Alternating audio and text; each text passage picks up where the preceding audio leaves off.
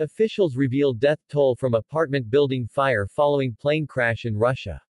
At least 2 people died and 19 more were injured in a fire that was caused by a fighter jet crash in the town of Yeysk, emergency services have confirmed. At least 2 people were killed in an incident that saw a Su-35 multipurpose fighter jet crash outside a residential building in the Russian southern city of Yeysk, the Russian Emergencies Ministry (EMERCOM) said.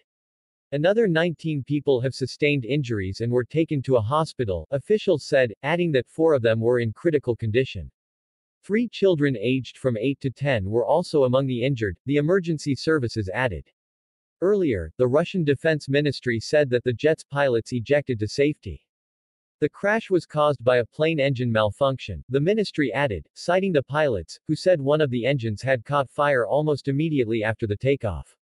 The military added that the Su-35 was scheduled to perform a training flight. The crash caused a major blaze that damaged at least 17 apartments, according to the governor of the Krasnodar region, where Yeysk is located.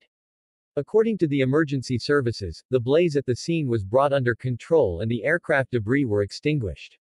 Evacuation of residents from nearby apartment buildings was called off, the Krasnodar governor said.